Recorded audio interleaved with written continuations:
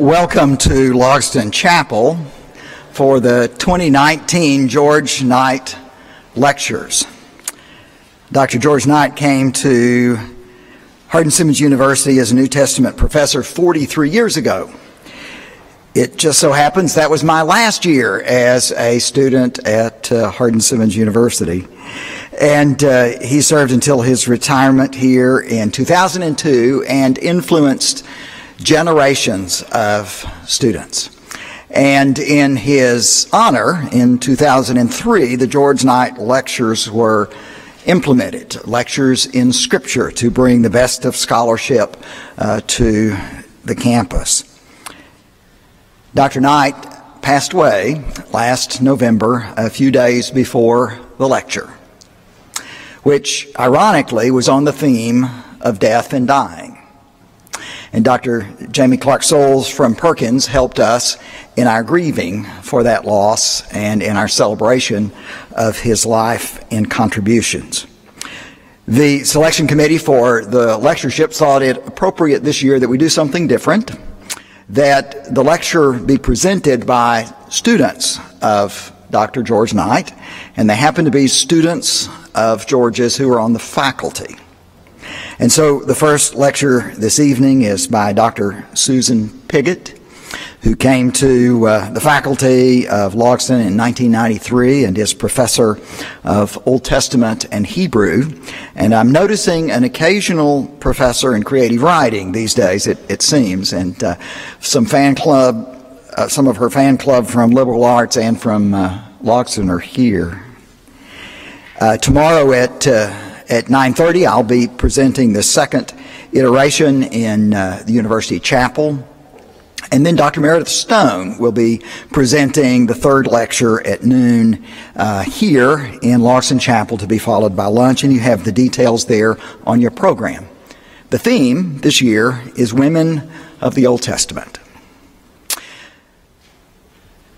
One of Dr. George Knight's daughters, Karen Knight Barlow, is here with her husband Jim, and I'd like to recognize them if they would please stand.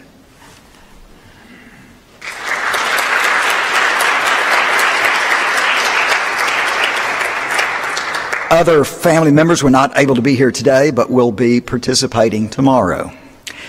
The family has initiated an effort to endow the George Knight Lectures so that they will be established financially in perpetuity.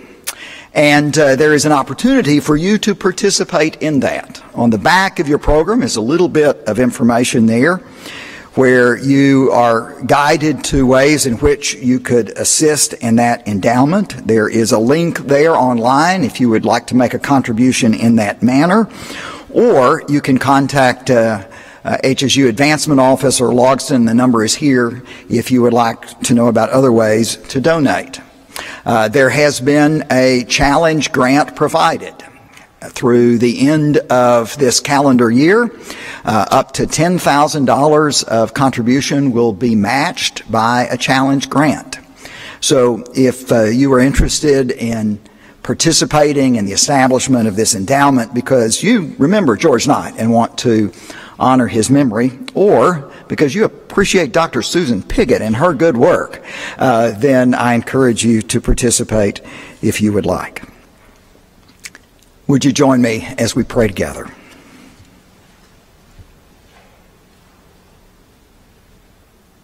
Our gracious Lord, in this chapel, we can almost hear other voices of so many who have gone before us to speak in this place of your Scripture. And we especially give thanks for the memory of Dr. George Knight this evening. And we thank you for the students whose lives he impacted, and particularly for Dr. Susan Piggott and the many gifts that she provides to her students and to those of us who are our colleagues. Give us this evening ears to hear. In Christ's name, amen. Dr. Piggott.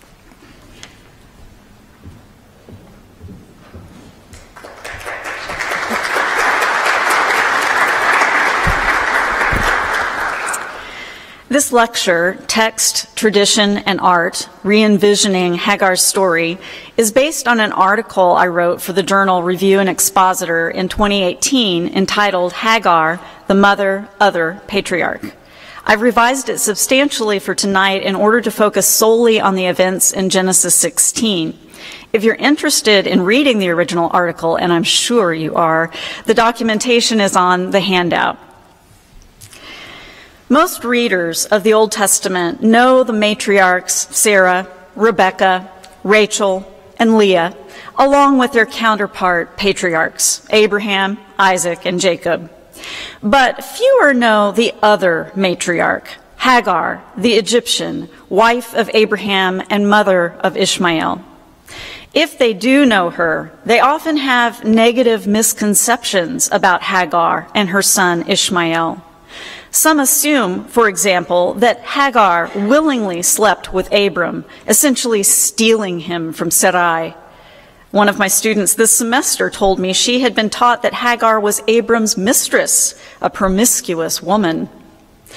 Others condemn Hagar's supposed contempt for Sarai as evil, or they presume that Ishmael did something horrible to Isaac in Genesis 21:9, and conclude that Hagar and her son therefore deserve to be exiled in the wilderness by Abraham.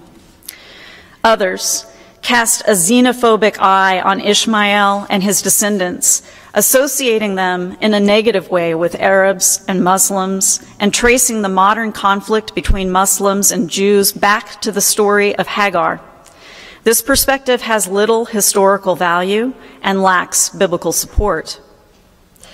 When one reads the story of Hagar in Genesis 16 carefully and without modern preconceptions, one discovers that in Genesis, neither Hagar nor Ishmael is portrayed negatively. On the contrary, the writers of Genesis focus on both mother and son as empathetic characters, something I hope to demonstrate in this lecture. Hagar is exceptional among the matriarchs. Indeed, I call her a mother patriarch because God promises her multiplied seed in Genesis 16:10, a promise given elsewhere only to patriarchs. Hagar performs roles that ordinarily only a patriarch would have performed, such as having a place named after her encounter with God in Genesis 16, or providing a wife for her son in Genesis 21. Hagar, unlike the other matriarchs, should be accorded her place as the progenitor of a nation, the Ishmaelites, and should be viewed as a patriarch in her own right. In this lecture, I will focus on the text of Genesis 16 and how translation has played a role in cultivating negative traditions about Hagar and Ishmael. I'll take us through the text, comparing the NRSV translation with my own translation, highlighting how translation can be biased in subtle and not so subtle ways. A handout is provided so you can follow along. I hope to re-envision Hagar's story, reclaiming it from the biases of tradition and proclaiming that Hagar is a courageous heroine who should be celebrated. My lecture is just the first step in re-envisioning Hagar's story. Another way we can transform stubbornly negative traditions is to present them afresh through the art of poetry and drama. Thus, at the end of this lecture, 2 poems will be performed that bring Hagar's story to life.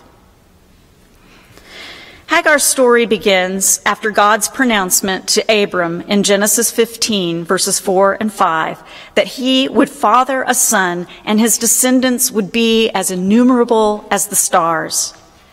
The scene shifts in chapter 16 to the problem of that promise. Sarai's barrenness, first mentioned in Genesis 11:30, is reiterated in the first verse of this chapter, and Sarai, Abram's wife, had not given birth for him. Sarai's solution to the problem appears in the next phrase, and she had an Egyptian slave, and her name was Hagar. The narrator introduces Hagar by name, but neither Sarai nor Abram refer to Hagar by her name anywhere in Genesis. Although the actual meaning of Hagar's name is unclear, it sounds like the word Hagger, the stranger or the outsider, a fitting description considering that she is treated like an outsider by Abram and Sarai. Abram and Sarai likely acquired Hagar when they went to Egypt in Genesis 12. Pharaoh gave Abram both male and female slaves as part of the bride price for Sarai. In Genesis 16, Sarai sees her slave as a way to remedy her barrenness. "Look," she says to Abram, "the Lord has prevented me from bearing. Go into my slave, please. Perhaps I will be built from her." Verse 2. The Hebrews believed God opened or closed women's wombs. And in cases of barrenness, the usual practice was for the husband to obtain a second wife, or more, in the case of Jacob, in order to produce children. It was legal for Sarai to suggest that Abram take her slave as a wife. Many interpreters argue that the slave's offspring would be adopted by the barren woman as her own child, or at least the child would become her property. This seems to be the case when Rachel and Leah's slaves bear children in Genesis 30. Other interpreters think that the purpose of surrogacy was not so that the barren woman could adopt the child as her own, but so that the slave's pregnancy would stimulate the fertility of the barren woman. This may be what Sarai meant when she said, "Perhaps I will be built up from her," viewing Hagar as a means to kindle her own compromised fertility. The narrator tells us that Sarai gave Hagar to Abram as a wife, not a concubine, but as a wife, after Abram had been in the land of Canaan for 10 years, verse 3. This would make him 85 years old when he went in to Hagar and she conceived, verse 4. This act is told without any elaboration, but for Hagar, it was a forced coupling. It is important to remind ourselves that Hagar had no choice in this matter. She was a slave. She could not say no. Once Hagar knew she had conceived, however, she viewed her mistress differently. Verse 4 says, her mistress was insignificant in her eyes. The word I've translated insignificant, kalal, literally means to be light or unimportant. In other words, when Hagar looked at Sarai, she now viewed her mistress as inconsequential. Why? Hagar most likely realized that her status changed once she became pregnant with the patriarch's firstborn. She knew that if she bore a son, he would be the firstborn male. This meant that he would receive a double portion of the father's inheritance and carry on the family name. More importantly, he would be free, never a slave like his mother. Hagar also knew that she possessed the fertility denied to Sarai, allowing her to give Abram what he most desired, an heir. The NRSV renders Hagar's change of view rather harshly. She looked with contempt on her mistress. This translation implies a strong emotion, contempt, and it also emphasizes agency. She looked. My translation retains the Hebrew's more reserved idea that Sarai had simply become unimportant in Hagar's eyes. Nevertheless, even if Hagar did view Sarai with contempt, it was just a look. What Sarai does in response is far, far worse. Sarai was incensed by Hagar's new perspective and hurled her anger at Abram. "May the violence done to me be upon you. I myself gave my slave into your embrace, and she saw that she conceived, so I am insignificant in her eyes. May the Lord judge between you and me." Verse 5. Readers are often surprised at Sarai's vehemence. After all, this was her idea. But her reaction gives us insight into her character. As soon as Sarai realized her power was threatened, she turned against both Hagar and Abram. And Abram? He meekly acquiesced before Sarai's rage, expressing absolutely no concern for Hagar or for his baby. "Look," he says, "your slave is in your hand. Do to her whatever seems good in your eyes." Verse 6. Abram relinquished his patriarchal obligations by taking no responsibility for either of his wives or for his unborn child. In response to Abram's flippant dismissal, Sarai acted in verse 6. So Sarai abused Hagar and she fled from her presence. Most English translations soften the wording here. For example, the NRSV renders it dealt harshly.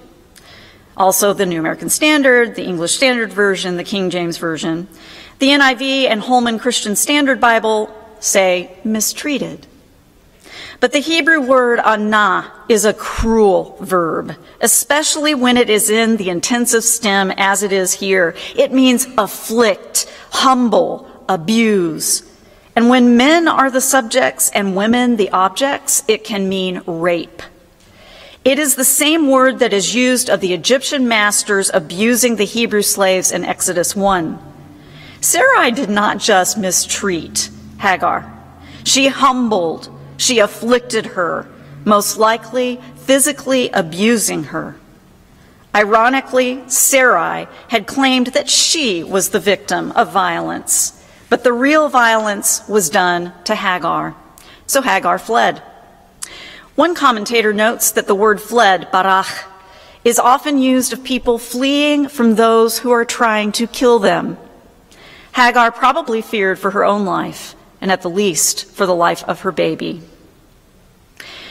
And the messenger of the Lord found her at the spring of the waters in the wilderness, at the spring on the way to Shur. Verse 7.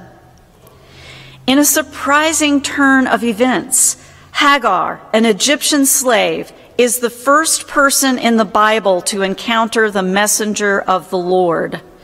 The messenger, or angel of the Lord, and the Lord are interchangeable in the Hebrew Bible. The messenger is a physical manifestation of God, visible to human beings or audible, who often do not realize initially that they are speaking with God. Hagar, fleeing from the abuse of Abram and Sarai, is found by the God of her oppressors. Can you imagine how she expected to be treated by such a God? In the first exchange between the messenger of the Lord and Hagar, the messenger addresses Hagar as Sarai's slave, an ominous salutation for an escaped slave. He asked her where she came from and where she was going. Hagar responded only to the first question. From the presence of my mistress Sarai, I am fleeing. Perhaps she did not know exactly where she was going, but the messenger told her where she should go. Go back to your mistress and be abused beneath her hand. Verse 9. This command is shocking and harsh, especially since the same God later granted freedom from the Egyptians to the Hebrew slaves in Exodus. As Phyllis Tribble says, quote, "Without doubt, these two imperatives, return and submit to suffering, bring a divine word of terror to an abused yet courageous woman," end quote. Nevertheless, we must hear the command to return and submit in the context of the three promises the Lord also gives to Hagar. First, the messenger of the Lord says, "I will greatly multiply your seed so that it cannot be counted because it is so many." Verse 10. The wording here exactly parallels promises of multiplied seed given to the patriarchs Abraham and Isaac. Hagar is the only matriarch to receive the patriarchal promise of multiplied seed, an unusual promise considering that women don't literally have seed. And she is the only matriarch spoken to by the messenger of the Lord. What is even more striking about this promise is that not only was it given to a female, it was given to a non-Hebrew female. Hagar, the Egyptian slave, would be the progenitor of a nation just like her master, Abram. Second, the messenger of the Lord told Hagar, "Look, you yourself have conceived and you will bear a son, and you will call his name Ishmael because the Lord has heard your affliction." Verse 11. Hagar learned that her baby was a boy, and she was given a prenatal name, Ishmael, because the Lord had heard about her affliction, her suffering. She was to name the boy accordingly. Ishmael means El, God, hears, Yishma.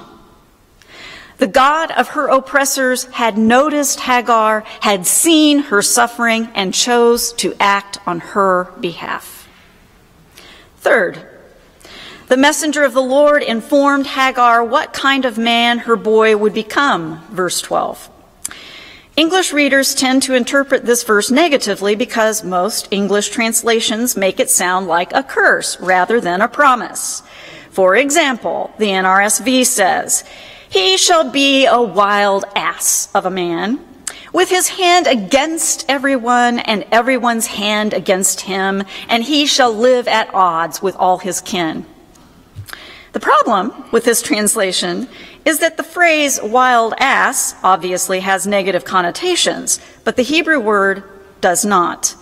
And the prepositions translated against and at odds with do not have to be rendered negatively in this context. The first phrase, "he shall be a wild ass of a man," certainly sounds like an overt insult aimed at Ishmael. Poor kid. But we need to hear these words within their cultural context. Hagar's son will be a pareh, which is usually translated wild ass or donkey. This is misleading because when we hear the word ass, we equate it with the domesticated donkey and derive connotations like obstinacy and stupidity from the word.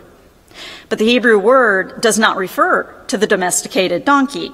It refers to the onager, which is a wild animal that has not been domesticated. The Hebrew word focuses on the wildness of the animal. Thus, when Hagar was told that her son would be an onager, she heard a wondrous promise. Her son would be free, indomitable, and strong. Perhaps a better way to communicate this in English is to translate pareh as wild stallion. Although wild stallion is not an exact rendering, obviously, it conveys the idea that Ishmael would be unconquerable and free without the negative connotations wild ass conveys. The second phrase, "his hand will be against everyone and everyone's hand against him," in the New RSV, also sounds negative. However, it all depends on how one translates the preposition in this context. Prepositions, as our language students here know, have a wide range of meaning, and translators determine meaning depending on the context. Usually, this preposition, the bet preposition, means in, by, on, or with, although it can also mean against in some circumstances. However, just because the preposition can mean against does not mean we must translate it that way here. Since the context is clearly positive, this is an annunciation promise, after all. We can plausibly argue for a translation such as, "his hand will be with everyone, and everyone's hand will be with him." This would imply that Ishmael would cooperate with his brothers rather than be in opposition to them. Or we could say his hand will be upon everyone and everyone's hand upon him, which might indicate that Ishmael would be in equal power alongside everyone else. Regardless of how one translates this preposition, one thing is clear: unlike his mother, Ishmael will never be abused beneath another person's hand. The third phrase, rendered, "and he shall live at odds with his kin," in the NRSV, also revolves around a preposition. You never knew prepositions were so important. The preposition al. While the al preposition often means against, in this context, translating al negatively makes no sense because of the verb shakain, dwell. This verb means to dwell in peace and security. It contains no hint of animosity. So alternative ways of translating the phrase make much more sense in this context. Either in the presence of his brothers he will dwell securely, or even to the east of his brothers he will dwell securely. Whereas Hagar fled from before Sarai's presence, verse 6, Ishmael will dwell securely in the presence of his brothers. In other words, he will never flee from anyone.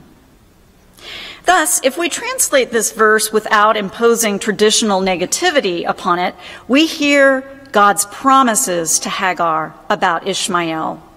And he himself will be a wild stallion man, his hand with or upon everyone, and the hand of everyone with or upon him. And in the presence or to the east of all his brothers, he will dwell securely. That Hagar took this third statement as a promise and not as a curse is evident in how she responds. And she called the name of the Lord, the one speaking to her, "You are El Roi." This unique name she bestowed upon God means the God who sees me. Hagar realized that, perhaps, for the first time since she was enslaved, someone actually saw her as a human being, a person worthy to be noticed. Neither Sarai nor Abram viewed Hagar as human. She was merely a womb for their use. But the God Hagar met in the wilderness actually called her by name, saw her, knew of her affliction, and sought to work something extraordinary out of it. In response, Hagar did something extraordinary too. She named God. She is the only person in the Bible to give God a name. Now, exactly what Hagar said after naming God is unclear in the Hebrew. A literal rendering, "Have I also thus far seen after one seeing me," makes little sense. The garbled Hebrew could be due to problems in copying the text over time, or it may reflect Hagar's agitation after encountering God. The Hebrew can be smoothed out to mean, "Have I seen God and lived?" which would parallel what other biblical characters say after meeting God. But such emendation destroys the emphasis on seeing and being seen that is in the Hebrew. Perhaps the way I've translated it, "Have I gone on seeing after being seen by God," is a good compromise. The narrator states that the place where Hagar met God was named Bir Lahai Roi, which means the well of the living one who sees me, verse 14. Although the text does not explicitly state that Hagar named the place, it was named after her experience there. Only the patriarchs and Hagar have places named after or by them. The exact location of Bir Lahai Roi between Kadesh and Bared is unknown, though it is in the southern regions of Canaan. Just as the Hebrews, fleeing from their Egyptian slavery, later traveled to the wilderness of Shur, where God provided water for them in Exodus 15, Hagar, fleeing from slavery to Hebrew masters, found a well of water in Shur that was named after her encounter with God. Hagar obeyed the Lord's command to return to Sarai and Abram.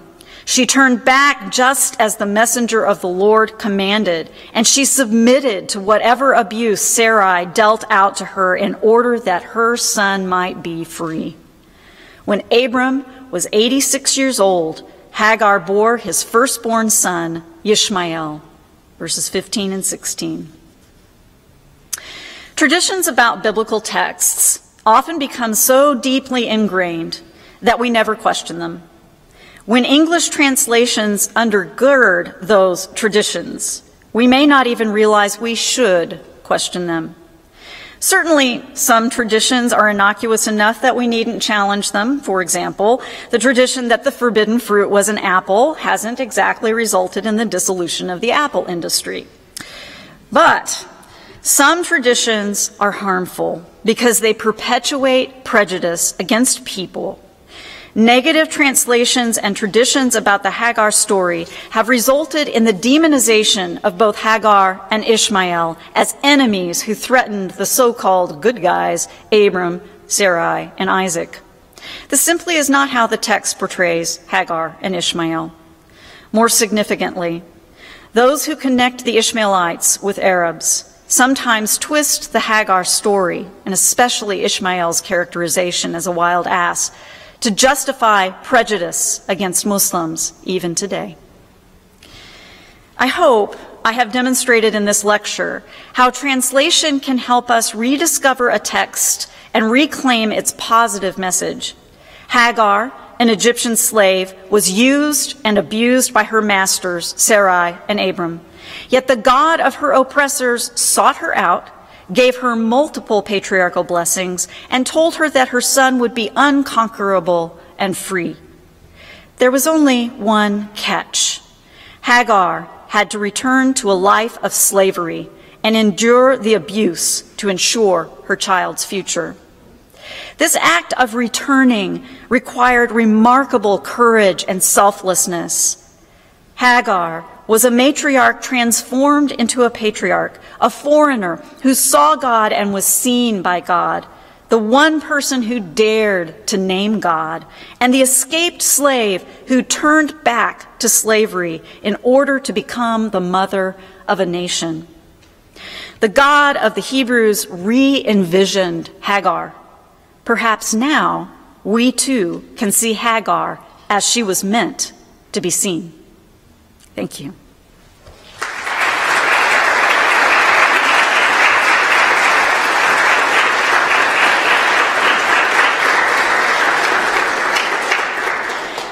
Last spring, I wrote several Hagar poems based on the research I did for this same article. These are experimental poems in that they incorporate several different personas speaking with one another. Usually poems are read by the poet who wrote them, but these poems lend themselves to dramatic performance. Tonight, actors from the HSU Theater Department will re-envision Hagar through the performance of two poems, Pas de toi and Pas de Dieu.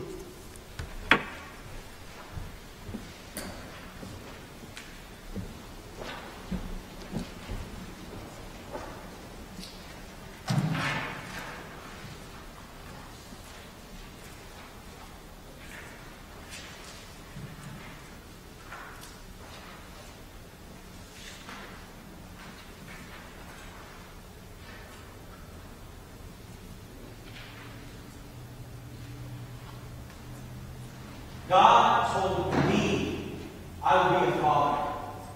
My seed will multiply like the stars in the sky. I am barren. I cannot give you a son unless my slave. Your slave. A slave. They erase me, debase me. Go into her. She will build me up. She will make my seed bountiful as dust. He grinds me to dust. Each thrust reminds me I am nothing. Listening, I lie like a withered corpse. Dust in my eyes, tears turn to mud. I hear him moan, her frightened cries. Blood between my thighs, he sighs. Say, I rise. Return to Sarai. He comes, I turn my back. Her back, a wall of stone. Alone, I coil in a knot, trembling in shock. I fall asleep. I cannot sleep. I pretend to sleep.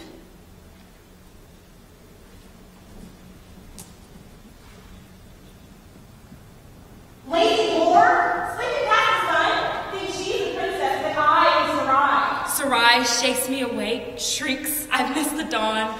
So tired, so drawn.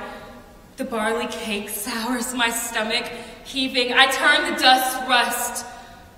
She sees my mess. I await her slap. None comes. I dare to look up, see greed in her eyes. My slave is a child. Beguiled by the dawn, by the news of a child, a son. I have done what she cannot. His seed has taken root. I eye her my rebuke. Who is matriarch now? How she looks at me. A sneer, defiance.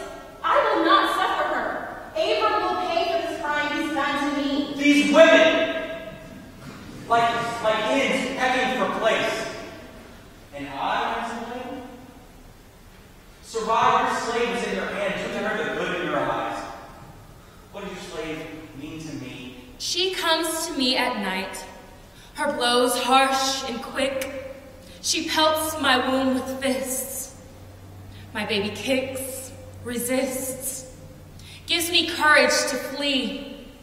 So I run, I rage.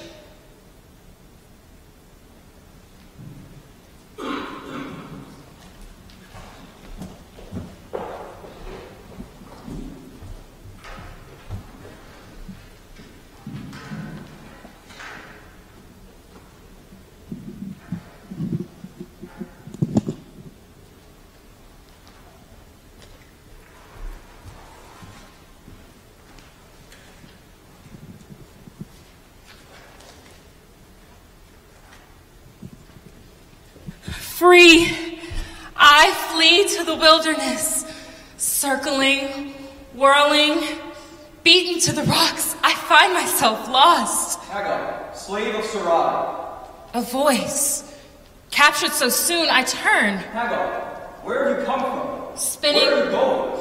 Spinning to the sound, I see no one. Compelled to my knee, I say, away from my mistress Sarai, I am fleeing. Turn back. Turn around. Turn back.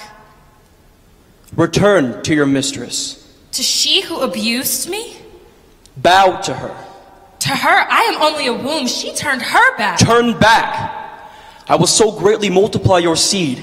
He will be a myriad, a core. Turn back.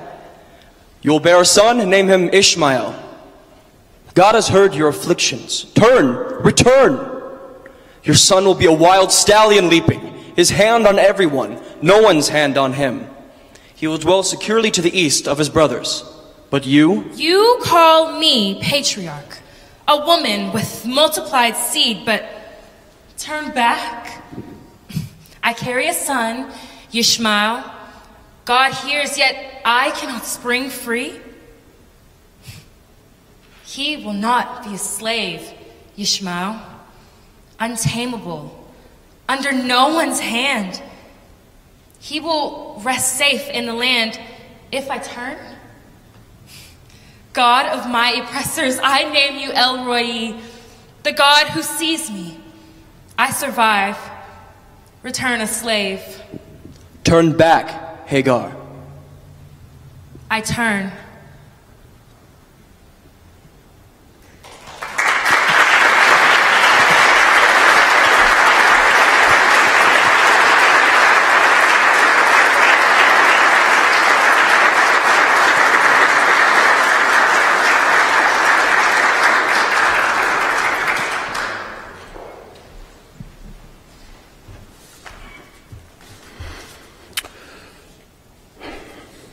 And again, a big thank you to Dylan Scott, Kirsten Roach, Ariana Reed, Jake Hamilton, and to their director, Victoria Spangler. Let's have another big hand for our theater people.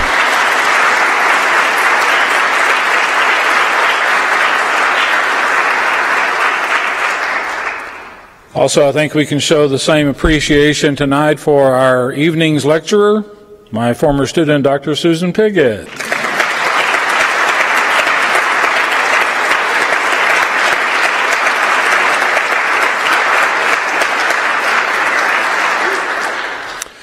And as we have feasted and dined on the Word of God tonight, things to think about, things to rejoice in, things to cogitate, after we're done tonight, across the foyer, there's physical food for you. Cookies, fruit, cheese, coffee, punch. we certainly invite you to go over there and avail yourself of what we have across the foyer. Spend time talking to others, talking to the people who've meant so much to us, our special guests who are with us tonight from all areas of the community and of the state. We are so thankful for you to be with us tonight. Again, in the morning at 9:30 in the University Chapel Experience, and then tomorrow at noon right here again. I would ask that you please rise for our closing benediction.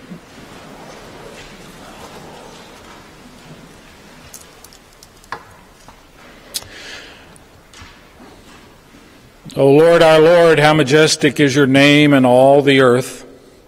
Your name that you have revealed to us, your names that we call you. Even someone like Hagar gave you a name. You mean so much to us, Father. Your word strengthens us, guides us, enables us to serve you with the gifts that you have provided. So we thank you. We thank you that you always bring freshness to your word, and may we honor you by living it. Give us a heart, give us a calling, give us a hope, and we will give you obedience. In the name of Jesus, amen. Blessings on you right across the hall. Good stuff.